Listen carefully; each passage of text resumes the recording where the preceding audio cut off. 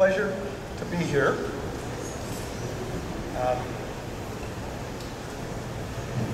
If I get the microphone on, there we go.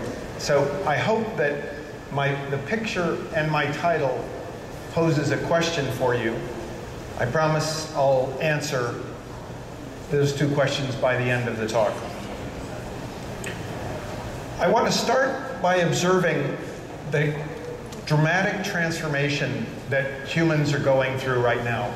We used to live like this in North America, like this in Scandinavia, in mobile groups pursuing food.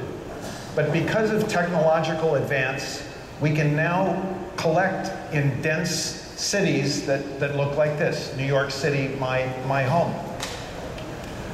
This process of urbanizing is something that a colleague of mine calls the urbanization project. It's something that humans started in the Neolithic Revolution about 10,000 BC. So we've spent 10,000 years urbanizing humans, and we're only partway through that project, but it's a project that has an end that we can foresee by the end of this century. And one of the important questions is whether we move into cities that look like this, or cities that look like this, and what is it that will make the difference between these two? Now, even in cities that we think of as having slum conditions, very unsafe conditions in terms of health, perhaps crime, people still find them very attractive. And it's important before we get going to just pause and ask why that is. What is it about urbanization, about density, that's so compelling? Let me give you one simple example. Imagine you had 1,000 cities, each with 10,000 people in them. So small-sized cities. And imagine that we then group them all into a single city of 10 million people. What difference would that make? Well, here's one simple fact. It would take about 60% less copper to wire up everybody in the 10 million person city with electricity in their homes compared to wiring up everybody in the different small cities. This is just one physical illustration of a very general point. Almost everything humans do is more efficient, more productive, more satisfying in a dense urban center. Now, let me give you another illustration of the importance of the size of cities. This picture illustrates the trajectories of airplanes as they fly over the United States at the night. It's presented at night so you can see the trajectories. Let me focus on the area in the circle, which is Denver, where I grew up. There's a big advantage right now to living in Denver rather than moving 100, 200 miles to the east in the plains of Nebraska. Because in Denver, you can get on a plane, quickly get to the other big cities in the United States, and then get to the big cities around the world. So big cities are attractive, productive, places that people want to go because things like electrification, access to goods and services is less expensive there, and cities are the hubs that now connect us to other hubs around the world. The person who ran a software consulting firm called MySQL, which supported an open source database, was once asked where his employees lived. And he said, they live all over the globe, but I guarantee you, every one of them lives within an hour of a hub airport. This is the fact about large cities and high technology, knowledge-intensive industries of our world. Now, to appreciate the importance of scale, this is a picture of Denver and a picture of the Denver airport. Let's zoom in on that airport. That airport is 115 square kilometers. It's the largest airport in the United States.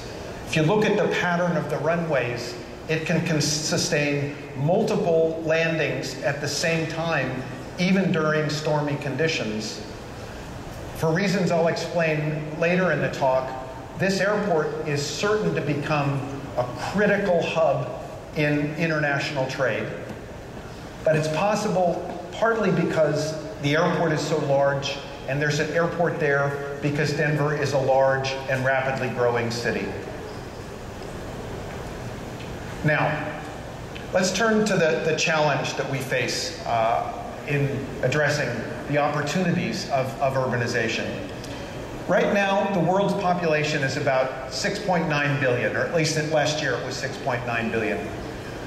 We know that about half of the world's population lives in an urban center. This has gotten some attention, but that's not the interesting fact. Here's the interesting fact. By the end of this century, world population will hit its maximum of 10 billion people. It will never get bigger than that. And if the urbanization rate worldwide turns out to be like it is in Latin America or North America, 70% of those 10 billion people will live in cities, so 7 billion, maybe even 80%, so 8 billion people. So we've taken a long time to get 3.5 billion people in cities, and in this century, we'll do more urbanization than in all of history to date. So what this means is urbanization is going to be much, much faster in this century. We'll do more urbanization than in one century than in the last 12,000 years. The other point is that the cities we build in this century will last forever. If you look again at the plains in the United States, no big city is going to emerge in eastern Nebraska or Kansas inside that circle. If there's any growth in population in the United States, any growth in the cities, it's going to come to Denver because of its inherent advantages of already being a big city. This is the pattern of cities the United States is likely to have forever, because cities don't go away once you build them. There are many parts of the world that have yet to develop their full system of cities, but in the same way, once they're built, we'll live with those forever. Some parts of the world will end up being close to the hub. Other parts will end up being in the periphery, like Nebraska. Now, this sounds like an enormous challenge to do this urbanization, to do it well, but as always, a challenge is an opportunity. And to explain that opportunity, I need to step back just a bit and think about the sources of progress that humans enjoy. Progress depends on two forces. One are new technologies. This is obvious. We all see the benefits from new technologies. But the second are rules that govern how we interact with each other. Rules of common courtesy, rules of the road, rules of order. Rules are essential for us to get the benefits from interacting with many other people. Now, we often point out that technologies have this feature that we can share them. If someone makes a discovery of a powerful technology, they can share that technology by producing a good that's based on that design, producing software that captures it, producing a pharmaceutical that captures the formula, and then everyone can benefit from it. The way we often motivate or illustrate that benefit of sharing technologies is by saying that if you give someone a fish, you feed them for a day, but if you teach someone to fish, you destroy another aquatic ecosystem. Now, this is not the way you usually tell this story, this little saying, but it's the way we should, because it's actually what humans have done over and over again, and it's an illustration of the importance of rules. New technologies like nets, hooks, trawler ships, long line trawler ships are potentially good, but if we don't have rules that limit the catch of these new technologies, we'll deplete a fishery and do enormous harm. So it takes both new technologies and new rules for true progress. Now, what else do we know about rules? How can rules harm us? One of the greatest tragedies in the world right now is that bad rules prevent existing technologies from being shared with everyone who could benefit from them. This is a picture of some students in Africa doing their homework under streetlights near the airport because they don't have electricity at home. So how can it be that a technology like electric light, which is more than a century old, which can provide light at very low cost, and especially in a city where people are close, at very low cost in terms of the amount of copper to wire everyone up, how can it be that there are still people who don't have electricity at home? It's because there are rules in this country and many countries which impede the processes that can lead to transfers of technologies, inflows of technologies. So we want to think of rules as being important at the frontier when we invent a new technology, like trawler ships.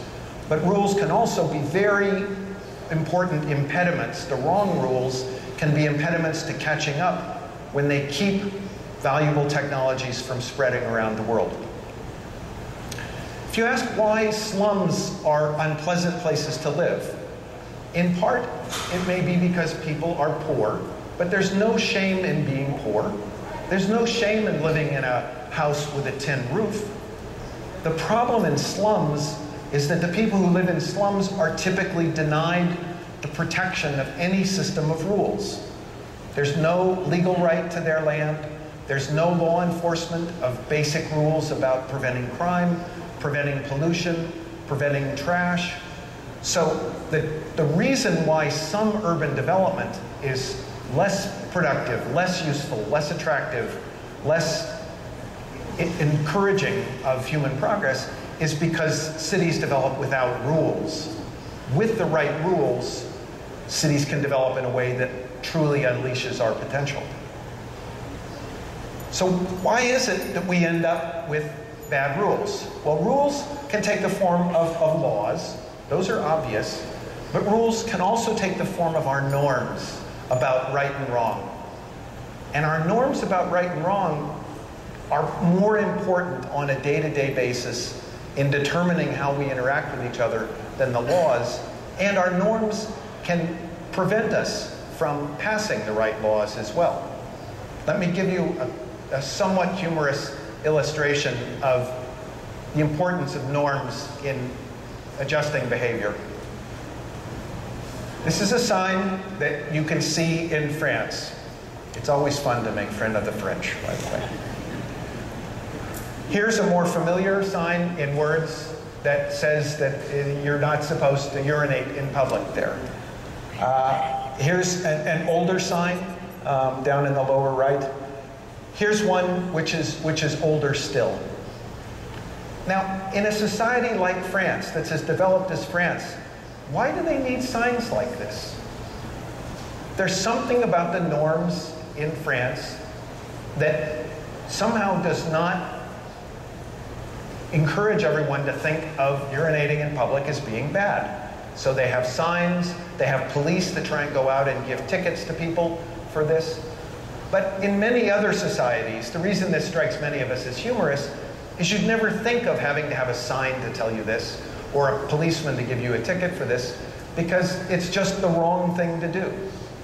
So in most places, the norms are that you don't do this, but norms are different in different places.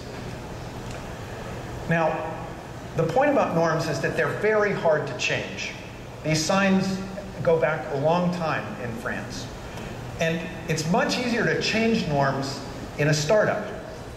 So if you think about the norms inside a corporate culture, like in a retailing firm like Dayton Hudson. When Dayton Hudson wanted to invent a whole different way of doing retailing, discount retailing, they created a startup, sent it off to a new location, kept it separate from the main organization, and said, go see if you can figure out this new model of discount retailing. And as you may know, Target was a huge success in the United States. Dayton Hudson was the only existing retailing firm as of the 1960s which made the transition to discount retailing. And they did it by starting a startup. Let me describe another startup. The King of England gave Pennsylvania to William Penn and said, this is your dominion. You can write a charter that specifies what you want to be true in your dominion. The king knew full well that William Penn was a Quaker dissident who didn't adhere to the orthodoxy of the Church of England. So Penn wrote a charter for Pennsylvania saying that in this new area there would be a guaranteed right of freedom of religion. Now, achieving freedom of religion in England had been impossible for the king and for kings before him and kings coming after. The norms in England said it was wrong to allow people to worship in different churches. But William Penn was able to start a startup with a new norm that supported freedom of religion, with laws that supported freedom of religion. It ultimately changed North America and changed the world. Or think about Shenzhen as a new special economic zone in China, where the new rules there were that it was okay for a Chinese worker to be employed by those running dog capitalists that the government had been talking about for so many decades. Shenzhen was the place where foreign firms could bring in technology, many of them Taiwanese firms, for example, that make things like the iPad now and the iPhone. Once the acceptance of the market model, or the power of the market model was demonstrated in Shenzhen, it could spread throughout China, but the success in the startup was critical when there was a backlash of the conservatives in China who wanted to stop the market process. That a core that could pioneer an entirely new model and a whole new way of organizing economic and social life, a successful core paved the way for reform throughout the rest of China.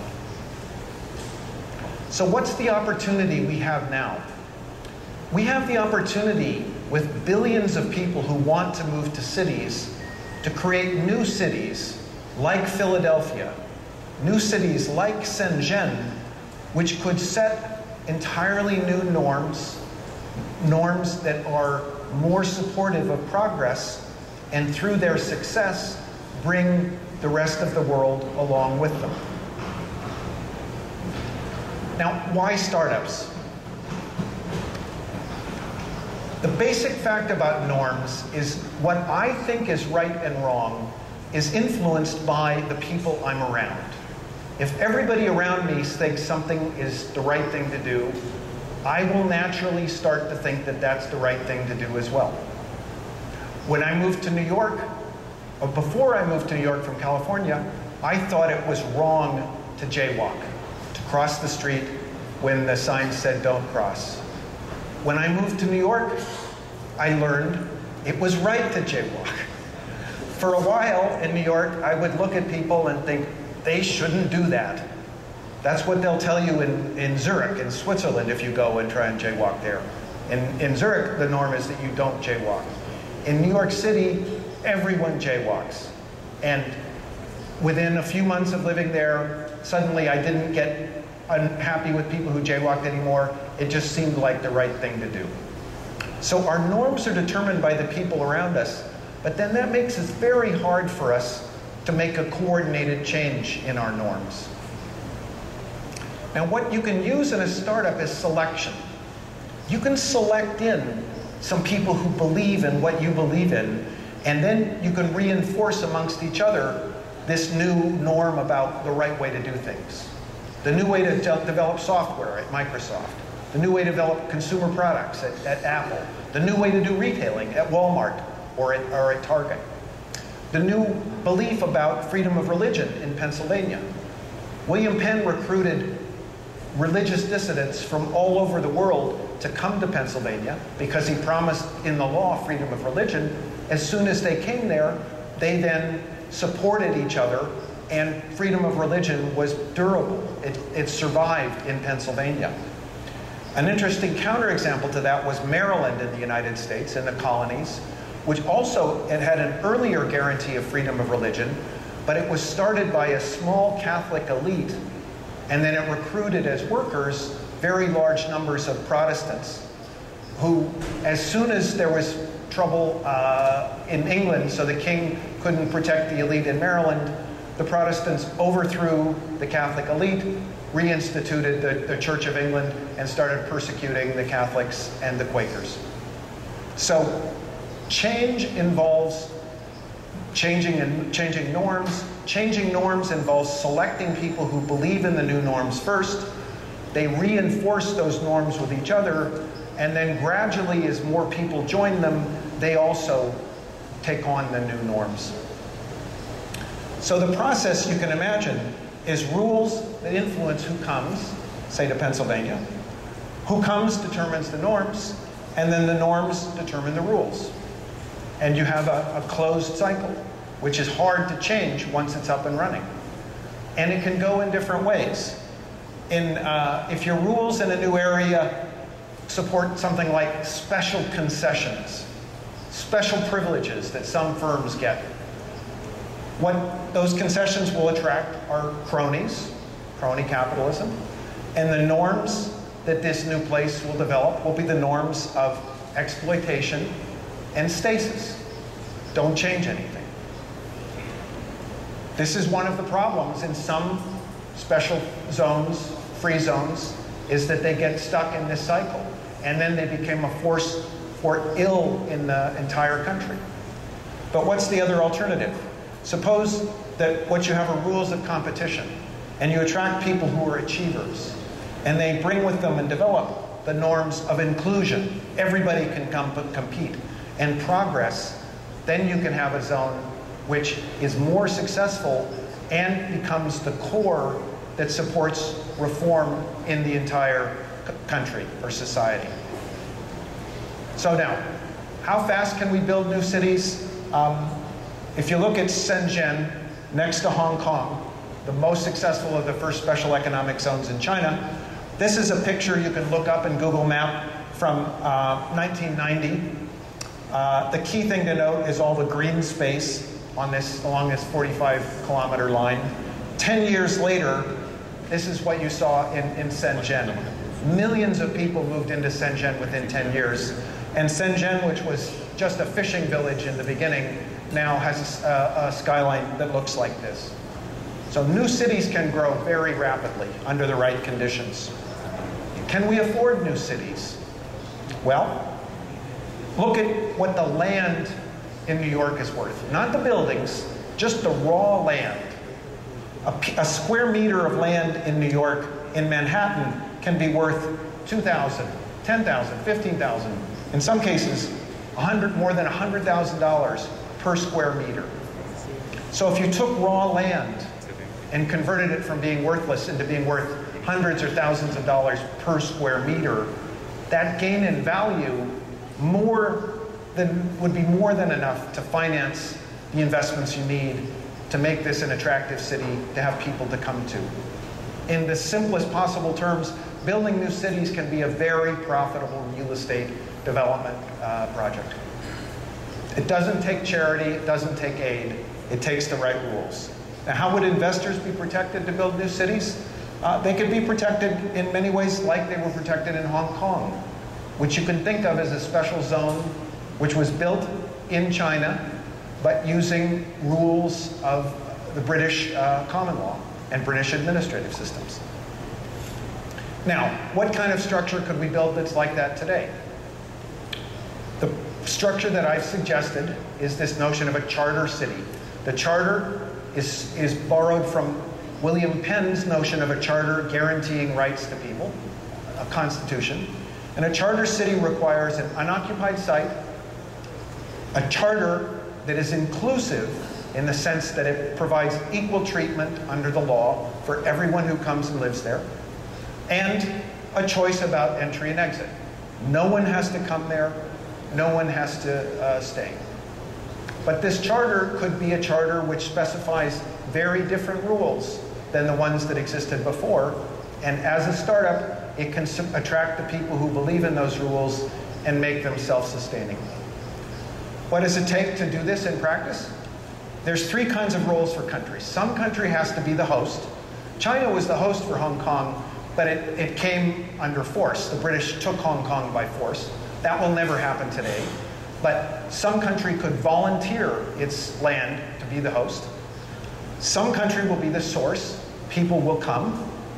And other countries could be partners to help support this. Now, which country might want to be a host right now? One country which has already said it wants to do this is Honduras, your neighbor. This is a picture of one site that they're considering, where there's essentially very little economic value there at all. And if that could be turned into a site of about 1 billion square meters, and if each of those square meters could be worth 100, 1,000, $5,000 per square meter, you could afford to build a city there. Honduras has lots of land on its Caribbean coast where this could be done, and potentially even some on its Atlantic coast. And Honduras happens to be well situated, just as Guatemala is, to participate in the global expansion of trade and goods through air travel rather than along ships. At this point, more than 40% of the value of world trade now goes on airplanes. Not by weight. By weight, it's tiny. But by value, it's 40%. It'll soon be the majority. And it just turns out, coincidentally, that the most important cargo airports in the world, Singapore, Shanghai, Hong Kong, Incheon, Alaska, are all on a great circle route that comes over the Earth along that white arrow, passes over Denver that I pointed to before, and then will come through Central America as it continues to Latin America. It will be the backbone of trade by air for the world in the coming century because of the rapid growth in Asia. Now, partners. In Honduras, the discussions have already led to an agreement with one country, which has said, we will let our Supreme Court be the appeals court for the new courts that you will set up in this new zone. So the neutrality and objectivity and competence of these new courts can be assured by relying on the existence of a well-established court elsewhere in the world. Other discussions are underway about the possibilities of provision of services. For example, we know of cases where nonprofit or government agencies come in and provide the customs services for a country. There are a few cases around the world where one country has actually agreed to provide the policing services for another country. The Solomon Islands asked Australia to put together a coalition which is now doing policing in the Solomon Islands. So other governments that are skilled at key kinds of government services could be used as could act as partners to help this new zone grow in Honduras. And where will the source countries be? Well, that was the picture in the beginning. This is a picture that illustrates a book called Enrique's Story, which is about someone who leaves Honduras, leaves Tegucigalpa, to go to the United States on the trains through Mexico. But he stands in place of the 1 million people a year who would leave Latin America up until 2008 and go to the United States each year, roughly 2/3 of whom went illegally, without legal rights to live there, often without their families that they could take with them. Those people could go to a new city if it offered safety, if it offered residency rights for their families, if it offered the kinds of employment opportunities that people go to places like the United States to get. So finally, what are the takeaways for this conference, whose focus is somewhat more narrowly on special zones? First, bigger is better. There are enormous gains to scale and gains associated with key pieces of infrastructure like an airport.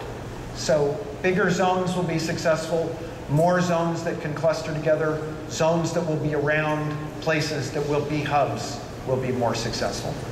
So this is as true of special zones and free zones as it is of cities. Second, selection is decisive.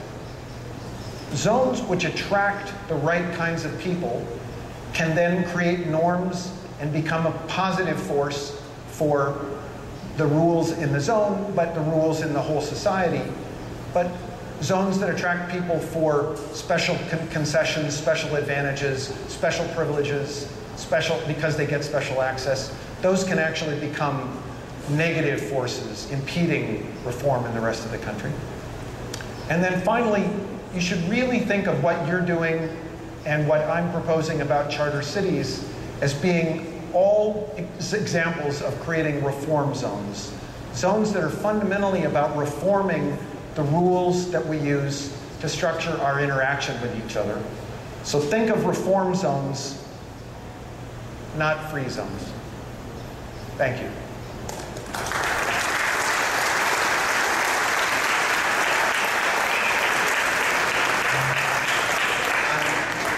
I'm happy to take any questions that anyone might have.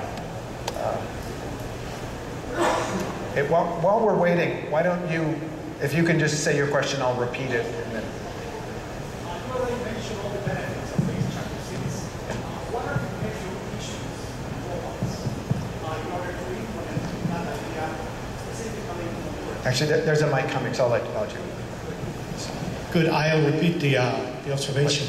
Please. Basically, you have already mentioned what are the benefits of these charter cities. Yeah.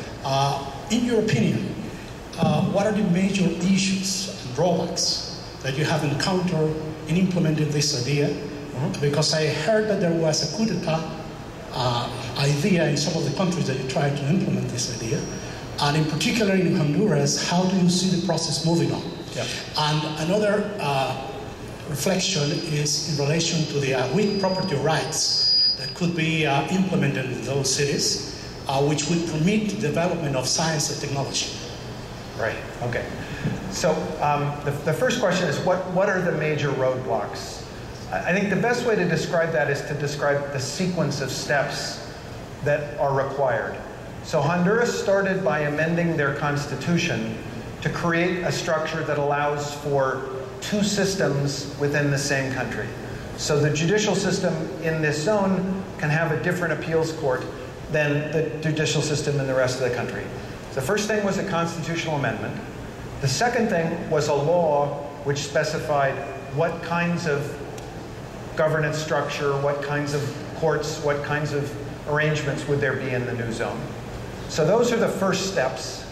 Then the next step is the participation of some partners who can provide assurance and credibility to the endeavor as the government goes out to encourage large-scale foreign investment.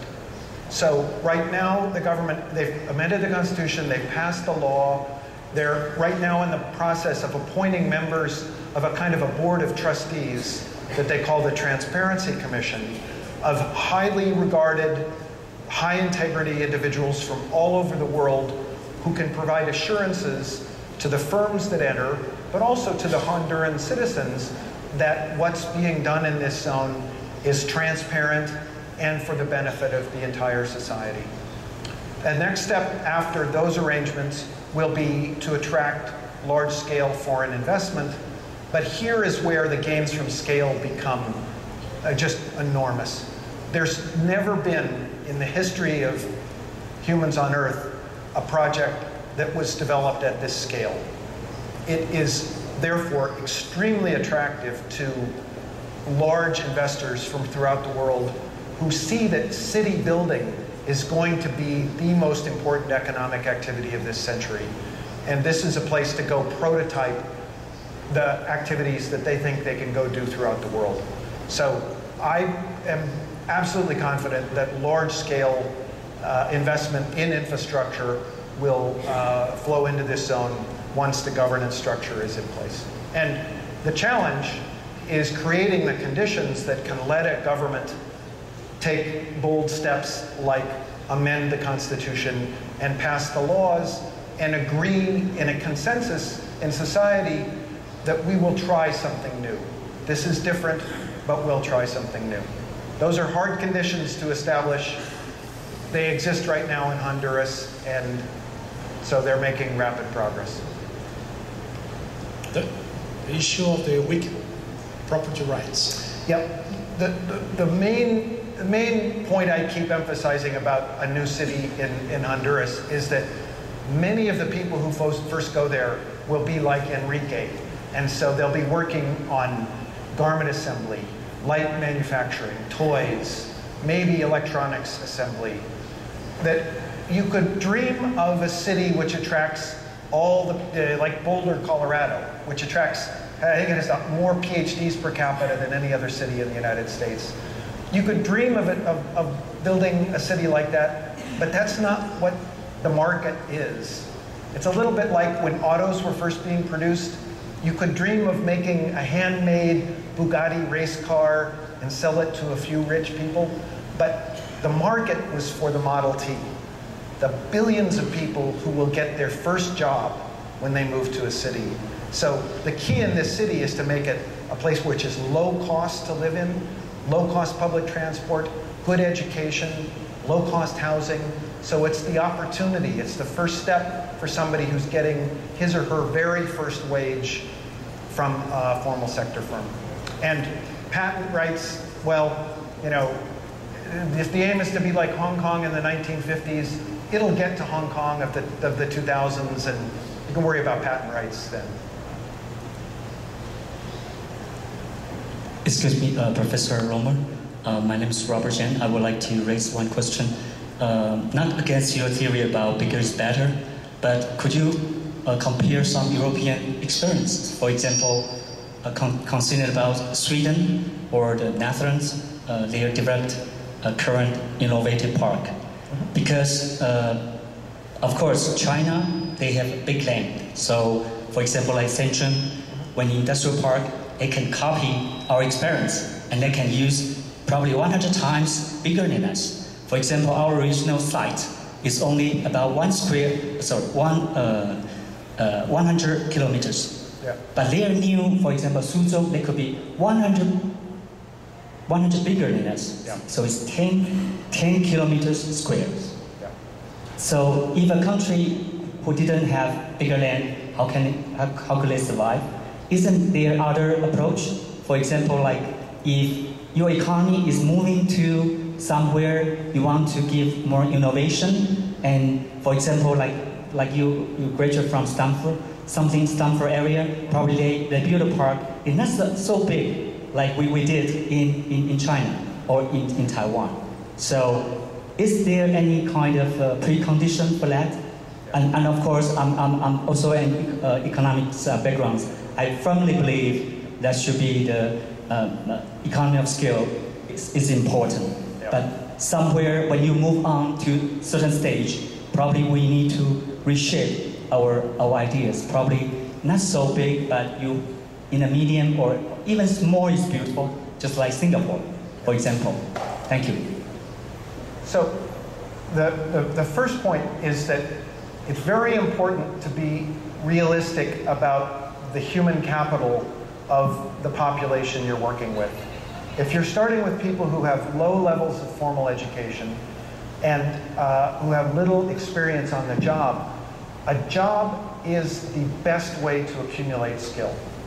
And so it's not a good strategy to think of people like that. Well, let's give them PhDs and then they can work in a research park that we'll build. That's not how the Asian miracle played out. The Asian miracle played out over and over again by making sure that everyone had a job to begin with, and then people accumulated skills on the job.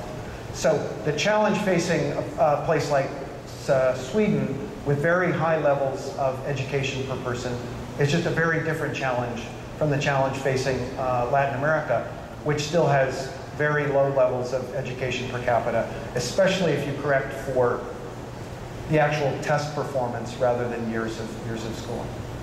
The second point is that I think people underestimate the importance of hub airports right now.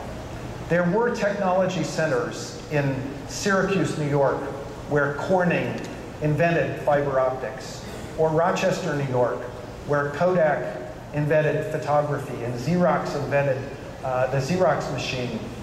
Rochester, New York, and Syracuse, New York are dying cities.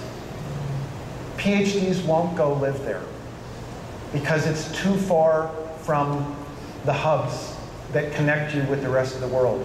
The corporate auspices have left those places, and the research activity, I predict, will not persist there.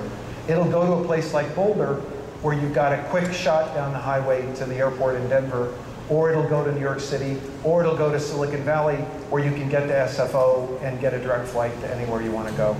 So it's just a sad reality. My first job was in Rochester, New York. There's a conference called the Carnegie-Rochester Conference between Carnegie Mellon from Pittsburgh and Rochester, New York. That conference of economists now meets in New York City. So it's going to be hard to survive if you're not a hub airport in this high technology, high human capital, competitive world.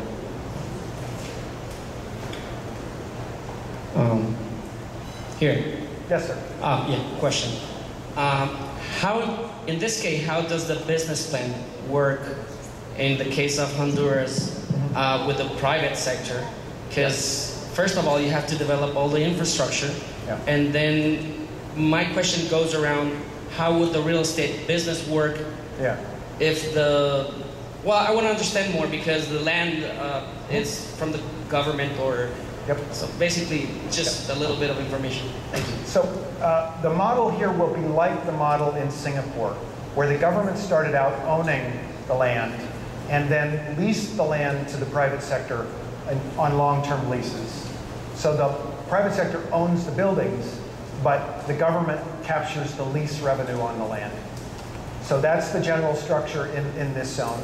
And that lease revenue can become a key source of the revenue for the government for paying for things like education, health, basic public health, policing.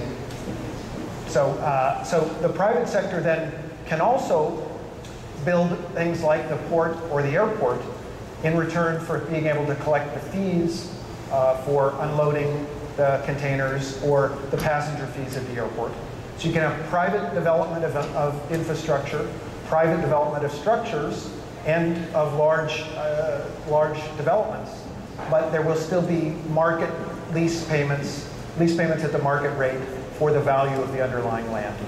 Yeah, but I was more into the service sector. For example, you're gonna have drainage systems, sewer systems, water treatment plants, energy. I mean, everything is going to be managed by concessions for the private sector, or they're going to be government-owned companies. I think that it may end up being a mixture of some state-owned companies, but I think to a large extent you'd be better off dealing with competitive bidding amongst private operators. There's lots of companies around the world now that operate airports, operate ports, other companies that tend to build them. Companies can build out your electric grid. Companies can build even the water systems and charge fees for them. It will take a regulatory system and a legal system which protects the long-term investments of the firms and also make sure that they stick to the initial commitments they make in the competitive phase about, say, the rates they're going to charge for electricity or water. But with the right legal structure, there's no reason why you can't have active private sector participation in all of those utility-like services.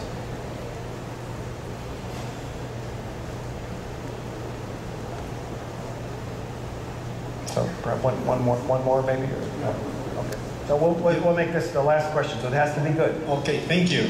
So good afternoon. I really like your presentation, and more than your presentation, I really like your concept of this charter city. So you said that the progress depends on technology and rules. Yeah. And I believe, because your presentation goes to that direction, is the rules are the most important thing here. So what happened, the question is, who should set up the rules in this charter city?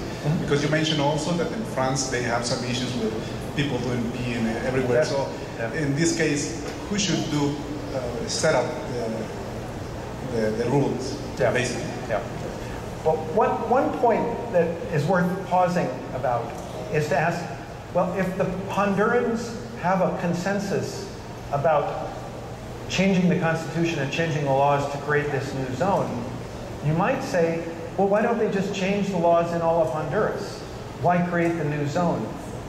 But here I think the story of Dayton-Hudson and Target is the one that applies. It's very hard to change not just the laws, but all of the norms about what everybody does in an existing organization. And so the most effective way for the leaders of the government in Honduras to change the rules may be to create a startup with new rules. So that answers the question fundamentally of what those new rules will be, which is that they're the rules created at the direction of the political leadership in Honduras. They ultimately have to be the ones who want this to take place. But the difference is that they can try rules in this new place that might be very controversial in the rest of Honduras. But if nobody lives there, you can say, here's a new rule that will apply there. And then if you want to opt in and live under that rule, that's fine. If you think that rule is objectionable, you're not compelled to go there. And so it gives them the chance to try some new kinds of rules that might be very important, although they're quite unfamiliar. And then those rules might spread to the rest of the country. One more question. Okay, one more. Thank you very much, and kind of piggybacking off of that question, my question is basically on citizenship and borders. I think one of the pictures that you might consider adding to your presentation is the fact that you see not just 15-year-old children risking their lives on a train, but also pregnant women walking across deserts because our states have failed them so miserably. So if we have created conditions where pregnant women are willing to risk their lives and their children just to get citizenship from the United States, how will you be able to provide that opportunity for people within the city? Are the Hondurans of this charter city going to be different from the Hondurans from the rest of the country? So remember, most people who move to the United States don't get citizenship. Many of them go there just for the opportunity to work in a factory and have a job. So this new zone in Honduras could offer jobs for anyone who wants to move there. One of the changes in the law in this new zone specifies that this zone will be completely open to immigration from anywhere in the world. So people can move into the zone, live there as permanent residents, enjoy the protections of equal treatment under the law. So this is not like Dubai, where the migrants who move there are second or third class citizens. Everyone has got the same legal protections as a resident. The zone government cannot give Honduran citizenship. People will retain their own citizenship, but they'll have residency rights, permanent residency rights in the zone. And by this mechanism, part of what this could do, if this happens, and then Guatemala comes up with even better rules, starts another city that competes, and this spreads, then there could be many places that people like that pregnant woman or that 17-year-old kid, many places they could think about going, and they wouldn't have to risk their lives to get there, and they could live under the law with the protections of the law when they get there. Thank you.